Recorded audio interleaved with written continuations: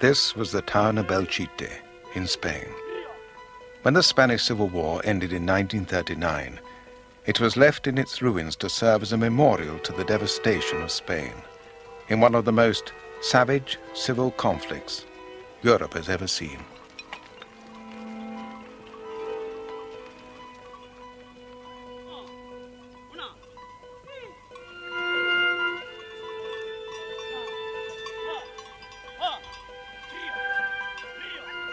The Civil War lasted from 1936 to 1939. It cost perhaps 500,000 lives. It ruined cities, towns and villages. For some, the victors, it was a crusade against godless revolution. For others, the defeated, it was a struggle against the forces of reaction that had oppressed Spain for generations. The Spanish Civil War still haunts the world's imagination. Many came to see it as the prelude to the Second World War, the first battle between democracy and fascism. Thousands of volunteers came to fight and die in a foreign land for ideals they believed to be their own. But the Spanish knew that the war had Spanish causes. It was, after all, their country that was ruined, their history that exploded. 40 years on, the dictatorship has dissolved, and the survivors can speak more freely. They can question some of the myths. They can evoke something of what they saw and understood during the Spanish Civil War.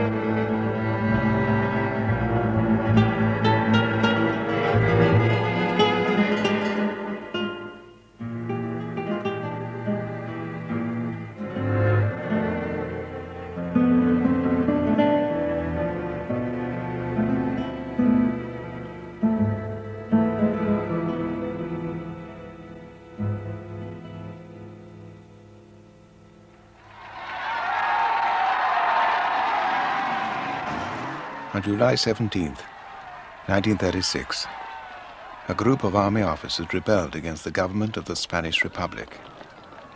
Workers took up arms to fight the rising, and what began as a military coup led to almost 3 years of civil war. For both sides, political opponents became enemies, to be hunted down and killed.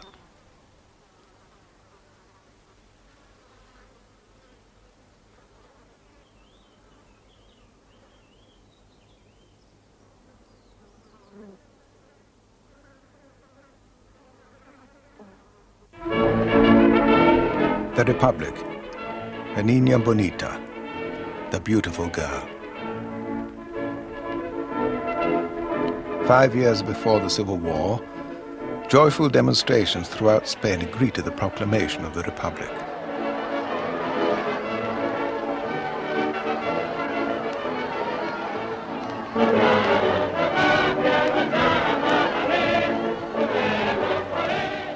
The monarchy had fallen without violence. To the crowds, the Republic meant that Spain had broken through to the 20th century, to progress, to a long-delayed victory for social and economic change. It was an April day, spring-like. It was a mild day with sunshine.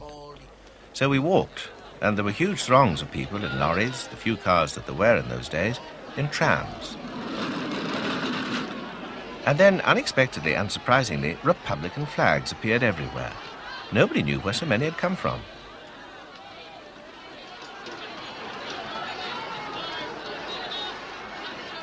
While the crowds rejoiced, King Alfonso was spending his final hours in the royal palace.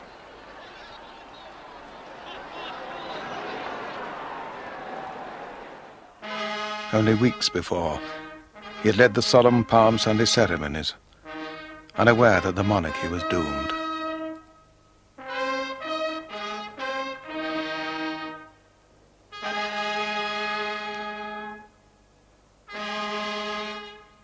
Over the years, one part of Spanish society after another had lost faith in the monarchy. The middle class despised Alfonso XIII for tolerating a 7-year military dictatorship. The ruling classes now fear the king can no longer protect them. And for the workers out on the streets that day, the monarchy was the clamp, holding an oppressive system together. 2 days before, on April the 12th, royalist parties were heavily defeated in local elections.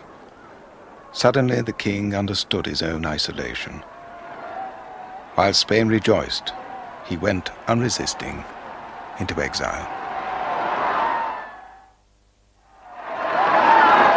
The king was replaced by a government of mostly middle-class liberals, but their plans for an advanced democracy were out of step with history. Elsewhere in Europe, liberalism was weakened by economic depression, poisoned by dictatorship. The government was releasing huge forces in this tightly repressed society, the class hatreds of the agrarian poor and of the rapidly growing working class. Yet these Republican optimists and their socialist allies thought that orderly reforms would soon transform the nation.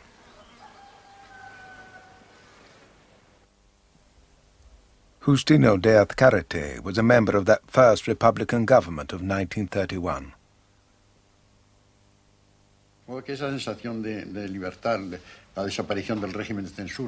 There was this feeling of freedom. For many years, publications had been subject to censorship, and academic freedom had been restricted. Now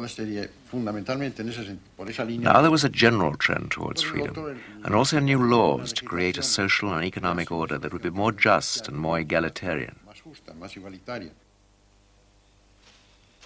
The farm laborers and the industrial workers, underpaid, almost unprotected, and frequently unemployed, hoped that the Republic would immediately end exploitation and break the power of the old ruling classes. Narciso Julián was a young socialist at the time.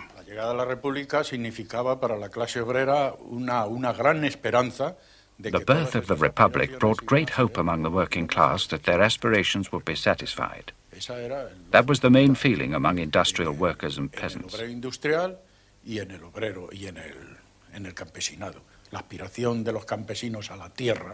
For centuries, peasants had longed to own land. Industrial workers wanted their union rights recognized, the right to strike, to a fair salary, to social benefits that they didn't have, social security, and so on. Sociales que no las tenía, ¿no? Desde el punto de vista de la seguridad social y de todas estas cuestiones, ¿no? Es decir, todos esos problemas económicos. So here were all these social and economic problems that had to be solved. The arrival of a democratic regime of the Republic meant so much for a vast majority of workers, the hope that all these aspirations would come true. A cumplir esas aspiraciones.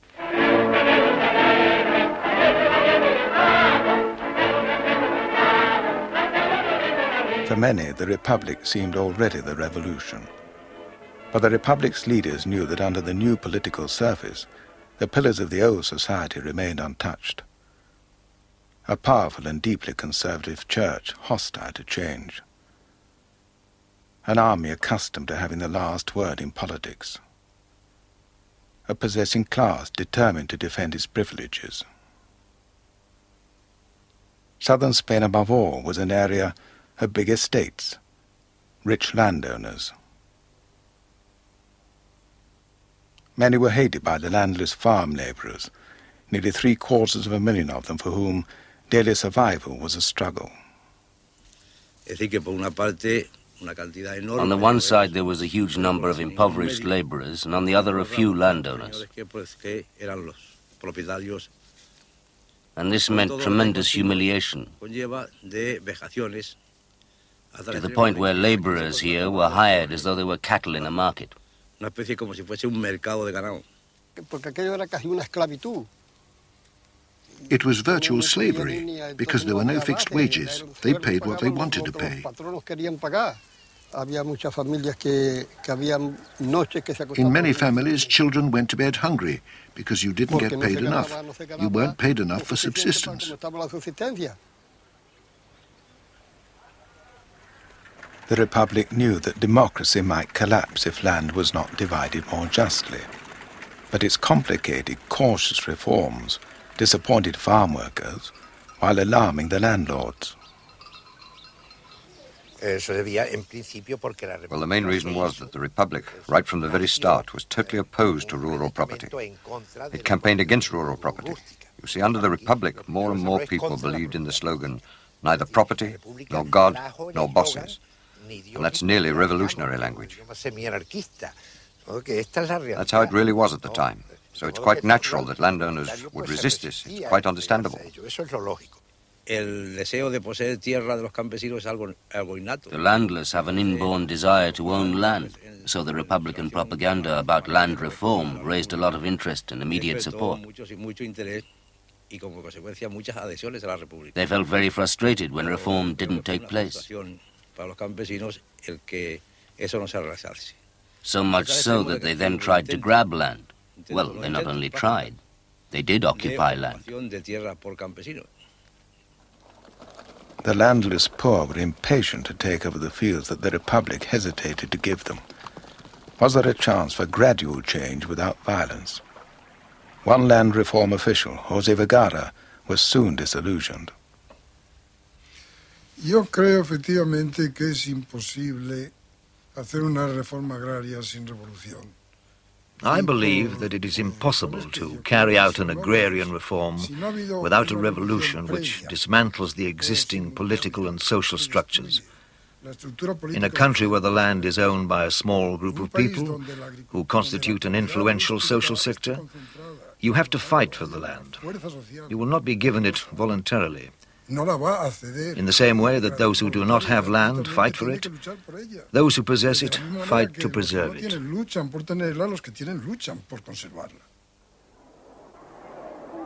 The turmoil in the countryside challenged the fabric of society and the church. Farm workers, like the urban poor, often saw the priest as the ally of the landowner or the factory owner.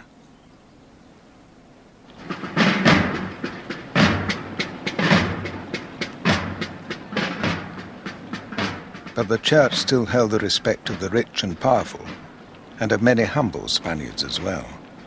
There was as much reverence as there was hatred. It was said that Spaniards always followed their priests with a candle or with a club.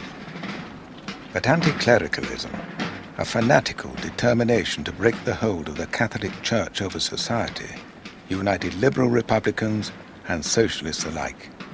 It was a principle on which the Republic refused to compromise.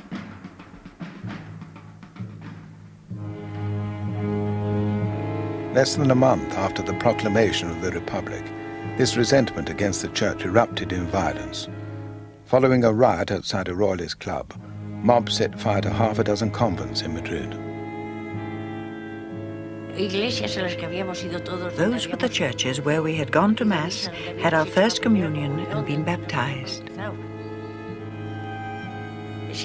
Yes, the day the convents were burned was terrible, full of sadness and anguish.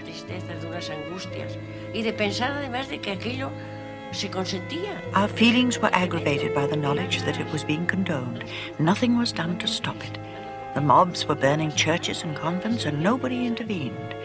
It was a terribly sad day. As the convents were burned and looted, the police stood by and watched. Manuel Azaña, then Minister of War, said that day that all the churches in Spain were not worth one Republican life.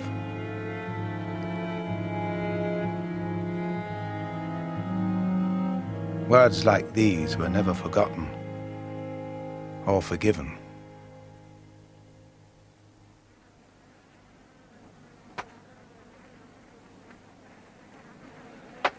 Nearly half the population was illiterate. the Republican government set about building a non-religious state education system. The church's hold over minds was to be broken. In the first years of the Republic, nearly 10,000 schools were opened. Soon the Republic was taking art and culture to every corner of Spain.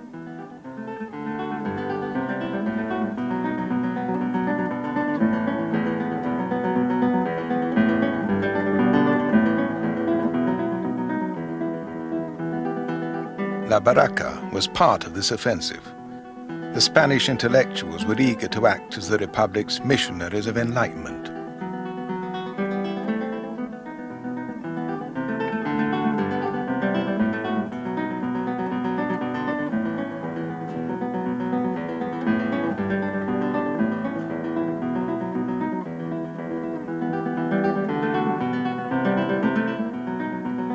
Federico García Lorca, poet and playwright, took the theatre to remote villages.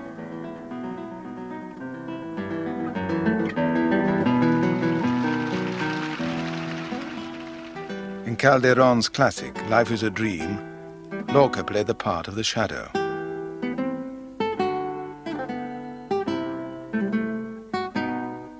He was to be one of the Civil War's first victims.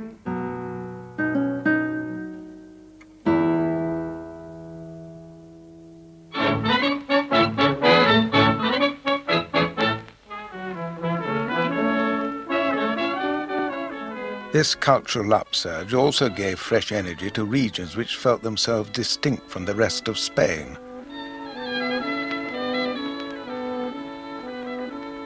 Catalonia and the Basque country above all retained a proud awareness of their own histories. Since the turn of the century, their demand for self-government had grown louder and angrier. As a student, Marcel Giraud supported the Catalan autonomous movement. In the past, Catalonia had been an independent nation. We have a tradition of language, customs and culture very distinct from the rest of Spain. It's different at many levels. Added to this, there's the fact that we'd been dominated by outsiders who had shown no respect for our freedoms. Since the proclamation of the Republic on April the 14th, 1931, we'd been longing for these freedoms to be restored to Catalonia.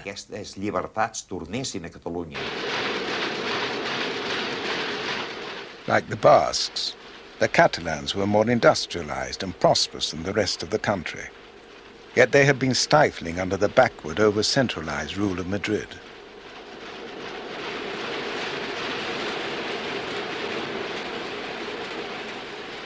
Barcelona, the Catalan capital, was the center of a thriving textile industry and a huge port.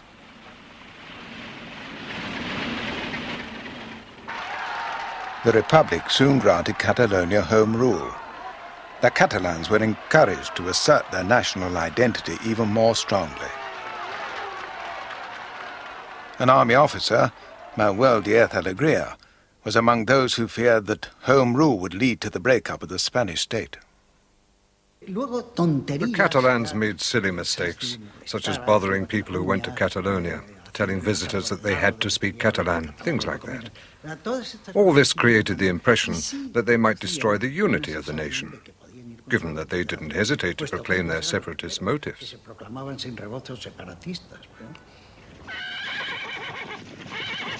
National unity obsessed army officers. Spain had already lost most of its world empire. In the Moroccan Wars of the 20s, it nearly lost one of its last foreign possessions. Francisco Franco helped to turn defeat into victory and became a general at the age of only 33. The Republic planned to reform the army, which was so archaic and top-heavy that there was one officer to every 11 soldiers. The army regarded these changes with heavy suspicion, but it was a grant of self-government to Catalonia, which conservative officers saw as the most immediate threat to the unity of the nation.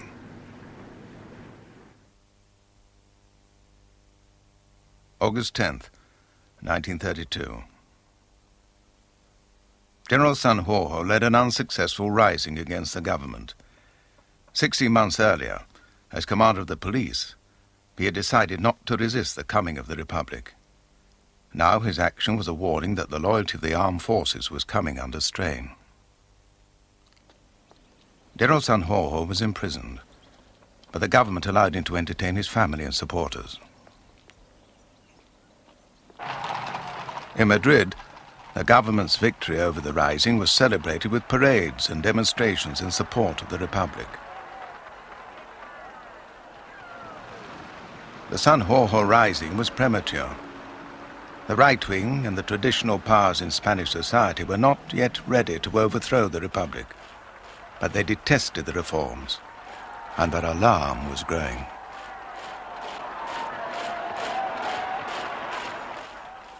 On the left, too, disillusionment was spreading. The hungry, the landless, the unemployed and the underpaid were beginning to confront the state openly.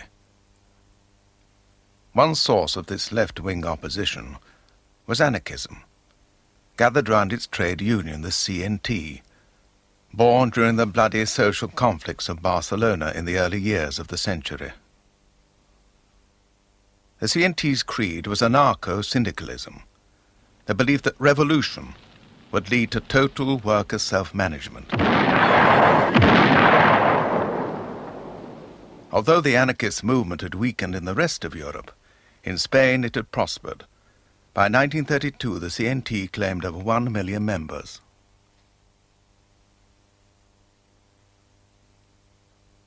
Federica Montsegna was a young anarchist leader. I believe there's something different, special about Spaniards, created by the mixture of so many different races, by their history, and by constant oppression. They were oppressed first by feudalism, then by an all-powerful bourgeoisie, by an army that has always cast its long shadow over Spain, by the pressure of the church. And all of this has created a constant spirit of rebellion among Spaniards. It has driven them towards ideas of emancipation, towards revolutionary concepts of society and of life. When the Republic was proclaimed in 1931, the anarchists declared, "We remain in open war with the state." They rejected all governments, monarchies or republics. They fought for a society of equal, cooperating human beings, freed from the curses of private property, God, and bosses. In Spain, extremes of poverty created a climate ripe for revolutionary violence. In January 1933, anarchists led futile risings in several Andalusian villages. One of them was Casas Viejas. The police showed the villagers no mercy. Prisoners were shot.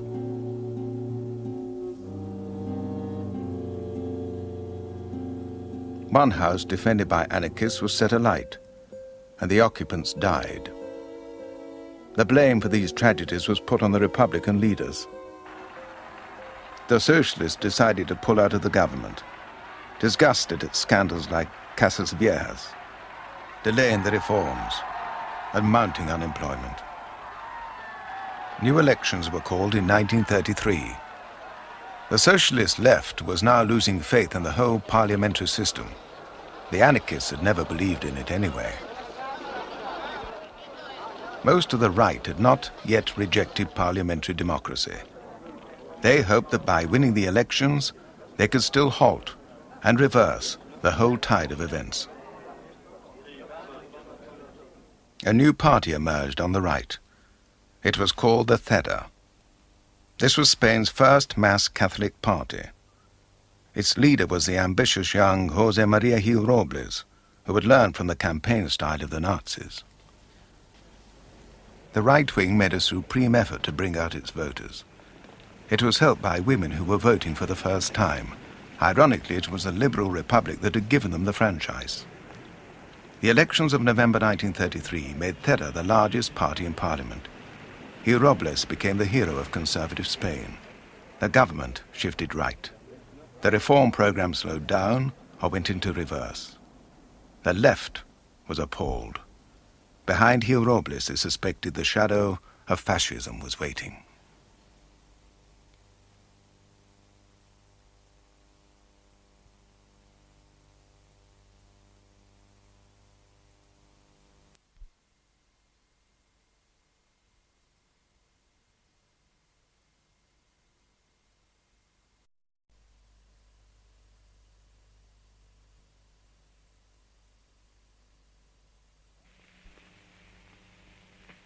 Che oggi il popolo italiano e il regime fascista sono una unità compatta, infrangibile, formidabile, che può sfidare come sfida tutti i suoi nemici e anche lanciare del peggio.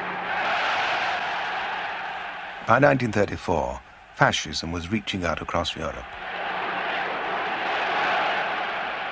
In Germany, the Nazis were crushing what opposition remained. The Spanish socialists were determined not to go down without a struggle. They imagined there would soon be jackboots on the streets of Madrid if Theda and Gil Robles took power. When Theda did join the government in October 1934, the Spanish socialists decided to strike back.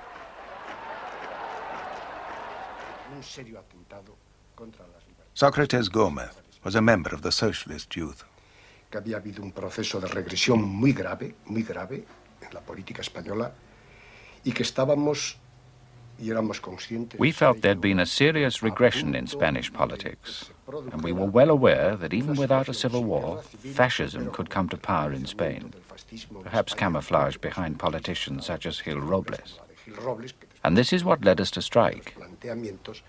Y eso nos aconsejó el ir al movimiento huelguístico. You must realize that this wasn't just another strike for things like wages or better working conditions. This was a revolutionary strike, and our aim was to overthrow the government and take power. The socialists summoned the workers to rise against the elected government, but the insurrection was easily defeated everywhere, except in the northern mining district of Asturias. There, the whole left for once united in rebellion. Socialists and anarchists, communists and Trotskyists seized control and declared the revolution.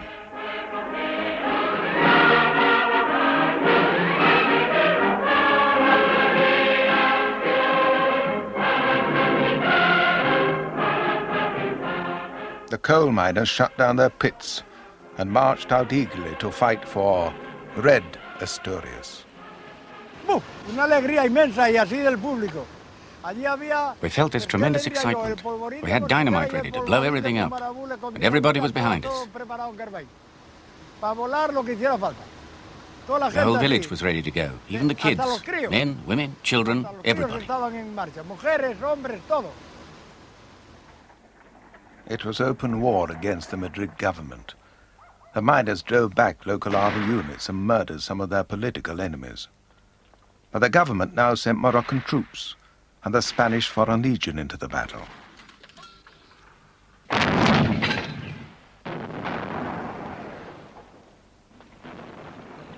A fortnight after it had begun, the Asturias Rising had been broken.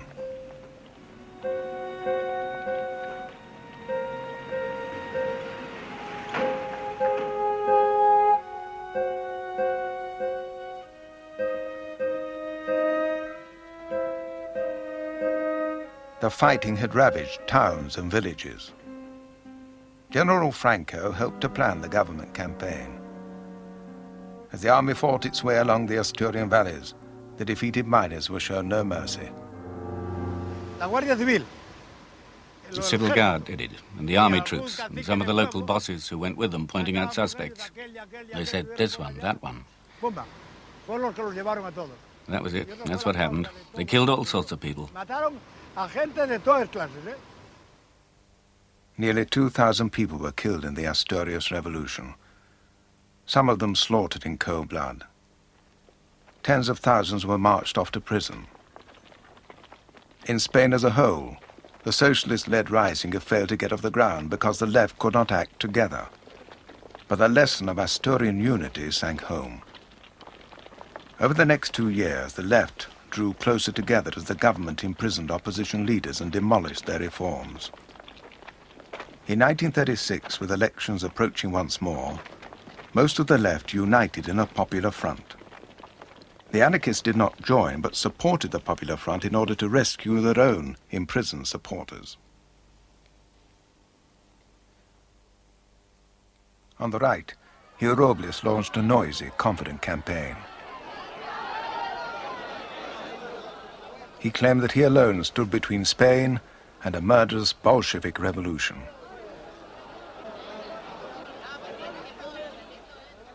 February the 16th, polling day, was a turning point in the history of Spain.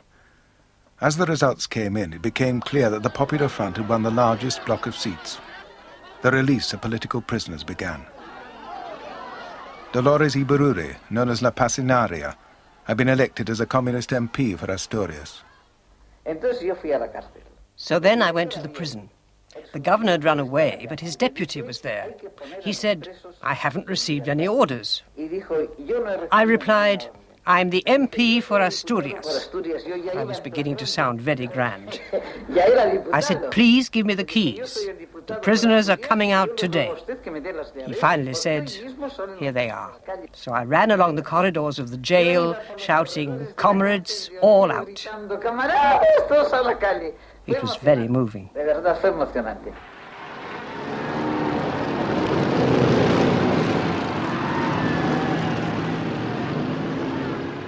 All Barcelona turned out for the return from prison of Luis Companys, Catalonia's president. The working class parties refused to join the government. The left Republicans were now trapped between the panic of conservative Spaniards and the excited hopes of the workers. Strikes and land seizures broke out as workers tried to win back what had been lost in the last 2 years. As the prisoners marched out into the fresh air, the right concluded that Gil Robles' parliamentary politics had let them down. Conservative hopes now followed a new star, José Calvo Sotelo. But for some, the time for parliamentary compromise had already passed. Tomás Garicano Goñi was a young conservative officer. I was not a member of any political party, but we felt there was no way out. As Gil Robles wrote later, peace was not possible. For me, this was only too true. And there's something else, perhaps too embarrassing to recall, but that one has to admit. At that time, we couldn't stand each other. Divisions and tensions had reached such a point that even seeing a socialist, not to mention a communist, was the same as seeing the devil. Some 15,000 members of Gil Robles' youth movement defected and went over to the Falange, Spain's own fascist party, which had been founded by José Antonio Primo de Rivera in 1933.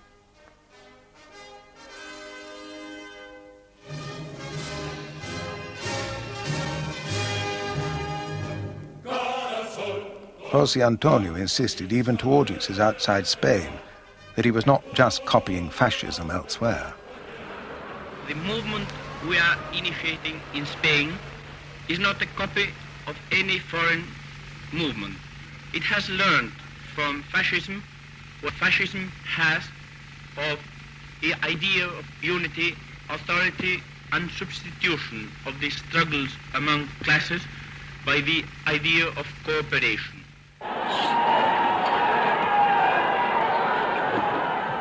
The climate of violence allowed the Falange to flourish. José Antonio was arrested, and the Falange was banned. But they had helped to ensure that rioting and political murder became predictable when left and right collided. While men were using fists, stones, bullets to settle political arguments, they were also using direct action to escape from poverty. On the dry hills of Estremadura, the patience of the farm laborers now snapped. They surged out to occupy the land they had yearned for. On a single day, March 25, 1936, some 60,000 landless workers took over 3,000 farms. Revenge was in the air. The landowners feared that they could lose not only their estates, but their lives. And there was trouble brewing in Navarre, in the north of Spain, but this time from the right.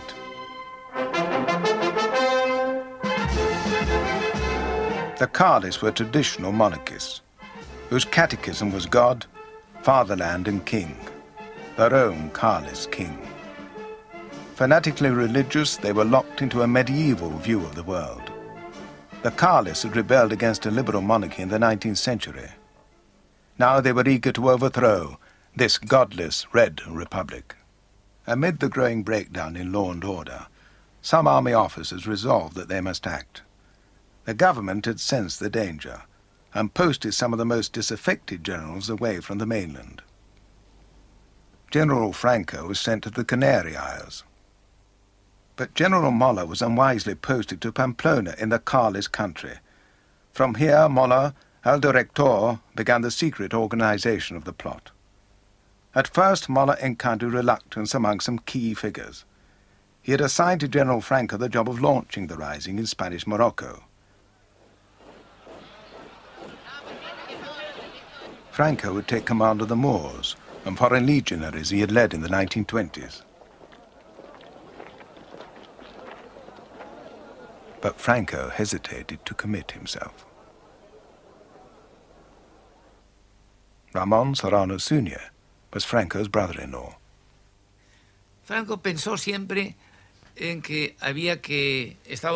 Franco was obsessed with the danger of communism.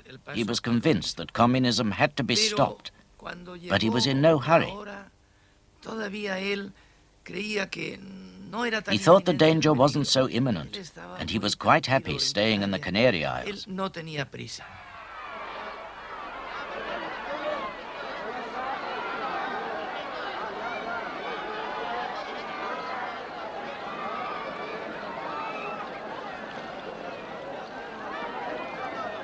May 1st, 1936. The parade was intended to show the Republic's enemies that the left had overwhelming strength.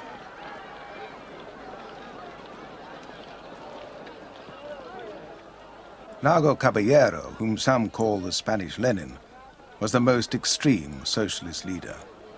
He was now calling for a revolution that would impose the dictatorship of the proletariat. The right was terrified. A mere spark could detonate the tension. During the parade, the cry went up that nuns had given poisoned sweets to the children. Crowds broke away and set fire to a convent. The government of the Republic was fighting desperately to stave off the collapse of the state itself, but the socialists still refused to join the coalition. The leadership of the Republic was now increasingly isolated.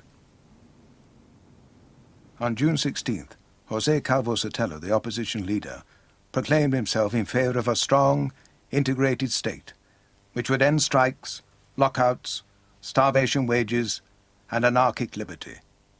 He ended by saying, "Many call this a fascist state.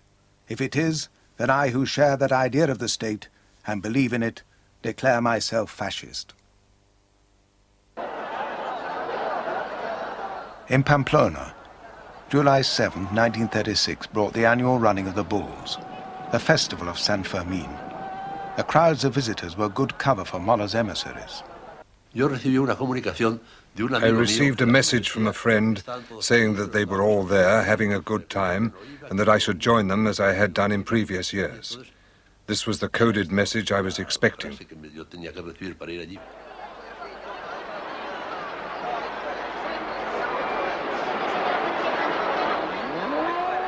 As the bulls plunged about the ring, Mola and his plotters were solving their last problems. The rising had been postponed, as the Carlists squabbled about which flag they should march under, and some army officers still refused to betray the Republic.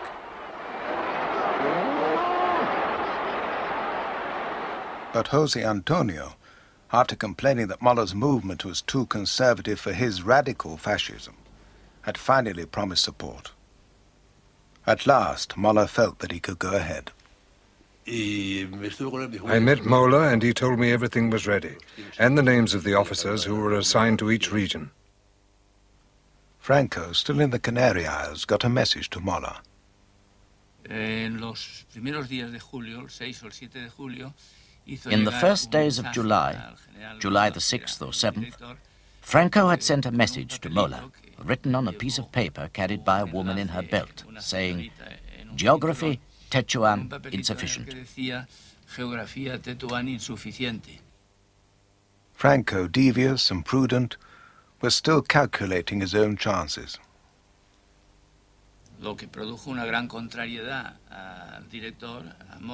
This really upset Mola, el director. He was very irritated. He said, "Franco will never get here in time. It will all be delayed, and the government is going to break it all up." But the plan to ferry Franco to Morocco went ahead. The search for the right ferryman ended in the home counties, at Croydon Airport. Captain Bebb, a freelance pilot, was introduced to a gentleman from Spain. And he asked me if I was prepared to go to the Canary Islands to get a rift leader to start an insurrection in Spanish Morocco. I thought, what a delightful idea. What a great adventure. On July 11th, Captain Bebb took off from Croydon.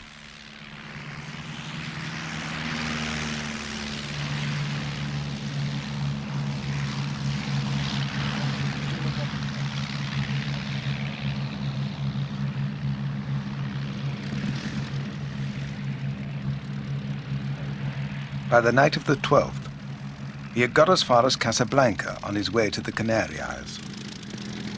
But it was what happened in Madrid that night that unlocked the last gate to disaster. It began here, at the home of Lieutenant José Castillo. He was a left-wing officer in the Assault Guards, the Republic's own police force. His life had several times been threatened by right-wing extremists.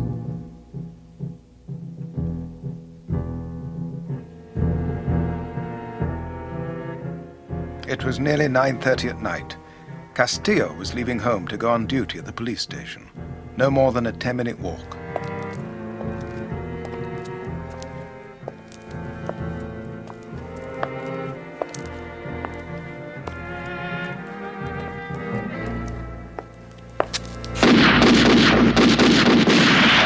He got no further than the corner. News that Castillo had been murdered soon reached the police station. Outraged, his comrades demanded that all right-wing extremists should be rounded up. Headquarters sent them a list. It was Lieutenant Leon Lupion who gave out the names to the arrest squads. A los oficiales que había por aquí les fuimos entregando. I handed out 2 or 3 names to each of the other officers, and they went off in police vans with several guards. And finally, there was just one van left in the corner there, van number 17. Van 17 was the last to set out, at 3 in the morning. Nobody knows who was on its list for arrest. All that is clear is that a van arrived at the home of the leader of the opposition, the right-winger José Calvo Sotelo. They asked him to step down to the station for questioning.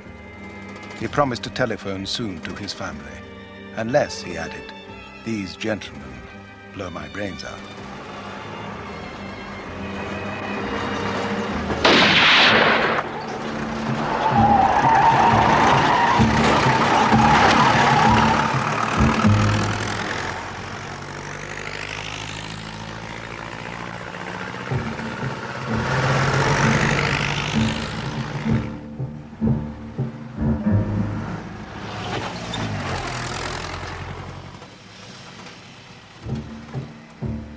His dead body was dumped at the gate of the East Cemetery. It was not the authorities who had ordered his arrest, but there was no way the government could escape the blame. The leader of the opposition had been assassinated in the custody of the government's own special police. The Calvo Sotelo murder brought the fury of conservative Spaniards to its peak. Its timing, a malign coincidence, offered the army plot mass support at a crucial moment. Entonces, todas las dudas y vacilaciones que aún existían. It was then that all the doubts and hesitation about whether to call the uprising immediately or to wait for the disintegration to spread so that we would be more justified, all those doubts disappeared. Within hours of the murder, Muller dispatched a coded telegram. It read, "On the 15th last at 4 a.m., Helen gave birth to a beautiful child. Hidden here were the date, time and place of the uprising. July 18th at 5 a.m. in Morocco." The Republican government knew that Spain was close to explosion, but it failed to take seriously the approaching spark, the military uprising. The left knew all too well what was coming, and the workers were already garrisoning party and trade union offices. At midnight, the socialist leader, Indalecio Prieto, with some of his colleagues met the Prime Minister, Casares Quiroga. They begged him to arm the people, but Casares thought this would fling away the last hopes of law and order.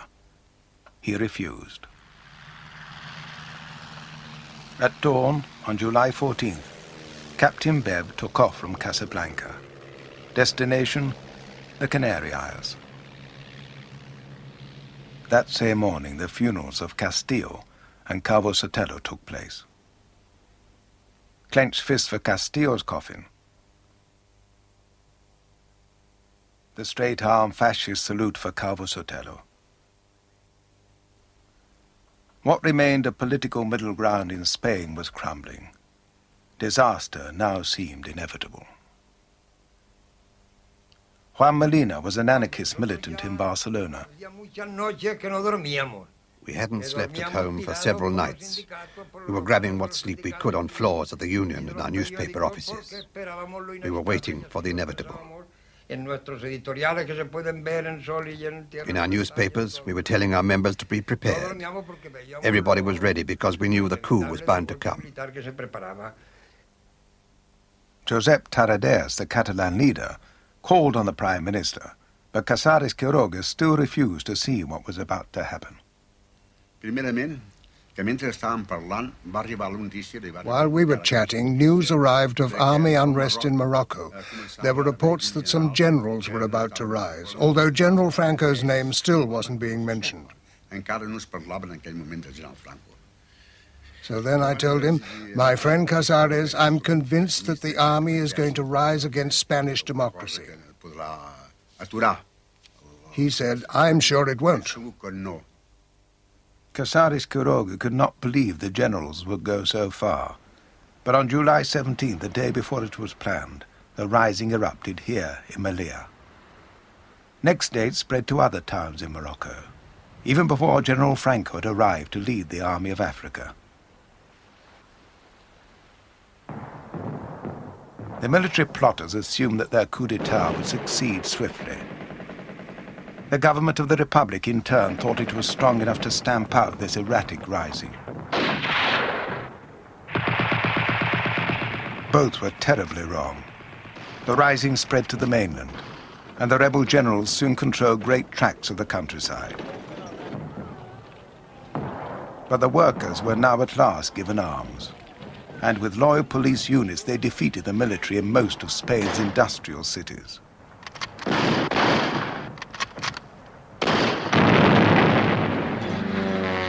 There could be no rapid victory either way. The rising swelled into full-blown counter-revolution.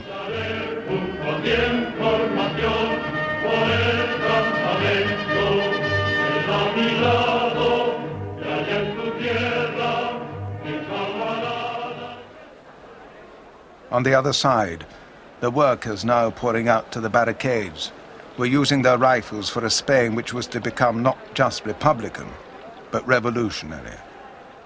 There was no way left to prevent the conflict which was to rage across Spain for almost 3 years. There could be no more negotiation, no compromise, it could only be civil war.